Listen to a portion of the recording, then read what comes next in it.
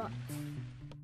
How's it going? This is Ricardo, and in this video I'll show you how to remove the hard drive and caddy from a Dell Inspiron 14 version 5448.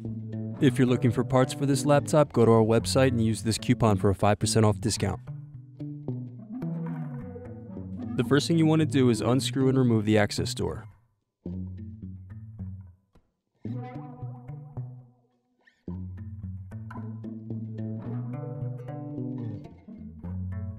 Now unscrew and remove the battery.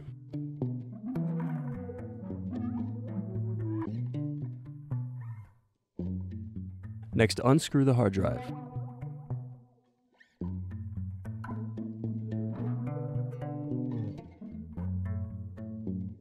After that, lift the hard drive out of the laptop and unplug the hard drive connector.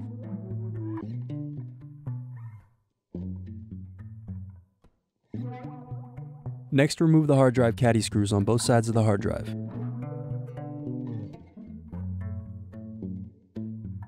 Now remove the caddy. Need more? Check out these other tutorials. For LCD screens, click here. For motherboards, click here. For heatsinks, click here. Thanks for watching. If you enjoyed this tutorial, give this video a like and subscribe to our YouTube channel. Check the video description below for links to written tutorials and replacement parts.